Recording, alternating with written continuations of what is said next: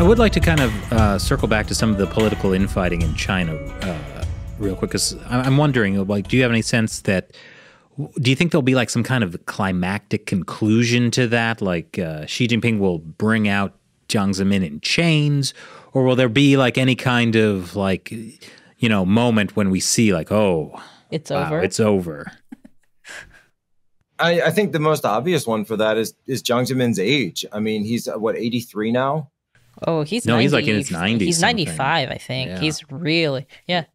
Look, it's not long for the world. You know, it's just, it is what it is. And I think that it's going to be quite interesting to see what happens then once Jiang Zemin passes, because clearly Hu Jintao doesn't seem to wield the same type of leverage or influence over the technocrat wing of the party that Jiang has been able to, who was never really known as being someone who was confrontational.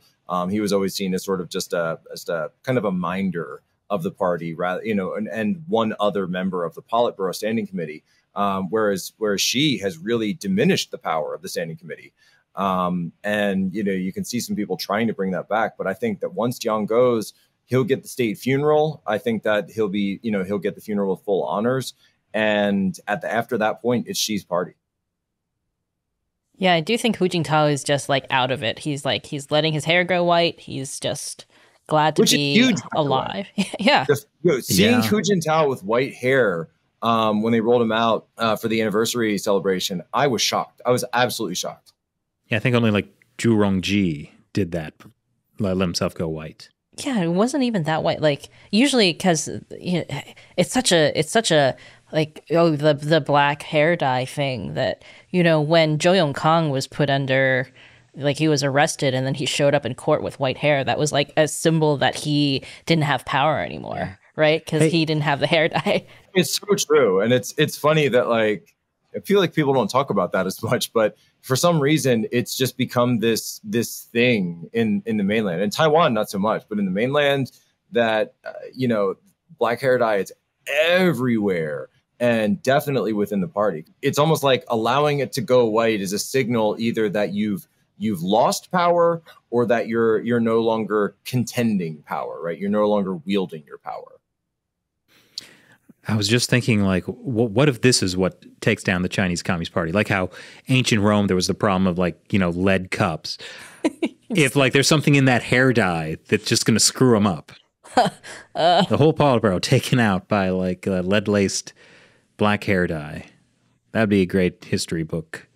History of the future. That would be the real CIA operation if we actually had, like, a functional intelligence service that, you know, sending up there and switching the hair dye in Zhongnanhai or you don't have to go in with Xi. You have to find, like, the you know, whichever one of his servants is the one that brings it to him, right?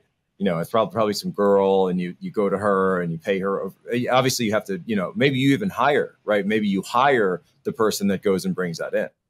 This I mean, this sounds like a great plot of Deep Space Nine. This sounds like all those failed CIA operations to take down Castro in Cuba. Like, wasn't there some plot about, like, the CIA had this idea that if they could shave his beard, then he'd lose his power? That's actually right. That's right. There was they wanted to shave his beard. There was an exploding cigar plot that they tried at one point. Of course, Bay of Pigs was probably the biggest one, also complete failure. Though that being said, you know, I'm not as against you know, the United States taking military action like that in the Americas, right? You know, I think the Middle, you know, America plays, you know, this role of sort of, you know, oh, let's do regime change in the Middle East, and it always gets screwed up, and it always leads to all these issues. But, you know, that's so far away. Whereas here in our own backyard, you know, you've got Mexico controlled by cartels, you've got Cuba controlled by communists or a middling communist regime at this point. You know that these are areas that the United States should wield influence over. Yeah, take over Canada, get rid of Trudeau. Canada as well, yes. You know, I mean, you look at the oil fields of Alberta, right? You know, I'm much more interested in those than I am in Iraq or Afghanistan. That's a good point. If we're going to have a war for oil, let's fight Canada. Yeah, actually, from what South Park had it right. Well, from what I hear about the people in Alberta, they might. Yeah, exactly.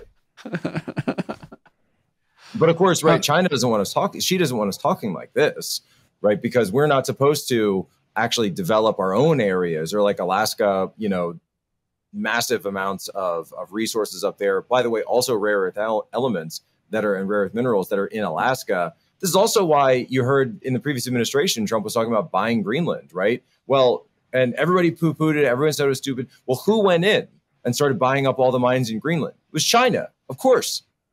Well, it makes me think about how recently, Xi Jinping was talking about like how, limiting emissions is good, it's important, but as long as it doesn't interfere with the normal life, we still have to ensure energy security. I mean, that's just smart. Yeah, it is. But John Kerry talks about how we have to work with China on climate change. It's clear that it's like they're using climate change as a weapon against the United States. I never saw actual pollution until I went to China. I've been all over the United States, but then I went to Beijing. The first night I was ever in Beijing, actual acid rain. Like I remember growing up in the 90s and thinking that acid rain was just like a common occurrence that you had to be like on the lookout for. Same as quicksand. Like I always thought that, quicksand would play a much larger role in my life than I don't think I've ever actually seen quicksand. But the very first time that I ever saw actual acid rain was the first night I was in Beijing. I remember I was wearing a white shirt. And of course, I wanted to go to Tiananmen Square because, of course, and, it started raining and just destroyed everything I was wearing. I mean, there is pollution in America. I mean, have you been to Los Angeles? Yeah, but that was nothing like I saw in Beijing. I mean, you can see that sort of has that like haze if you're in the Hollywood Hills and you're looking out across Los Angeles, but it was nothing compared to what I saw in Beijing. And certainly, and living in Shanghai, I remember like the best day in Shanghai, the best weather you would get in Shanghai, the sky would be kind of like, sort of like a post-apocalyptic orange almost, or some kind of shade of gray. Los Angeles, you can go to the beach, you can have, bright skies. The water's blue, not brown. It was night and day, total night and day. Yeah, one of my biggest memories about Beijing is just you stepping off the plane and you immediately can't breathe. Exactly. Yeah. I had a friend who was a foreign exchange student, and he came from China. He was living in Shanghai. He had psoriasis his entire life, right? He was taking all kinds of medicine for it, comes to NYU, and within, I think, like 2 months, it just completely cleared up. That's amazing that the human body can heal itself so quickly if you just remove the toxins. Yeah, when there's no toxic air surrounding you.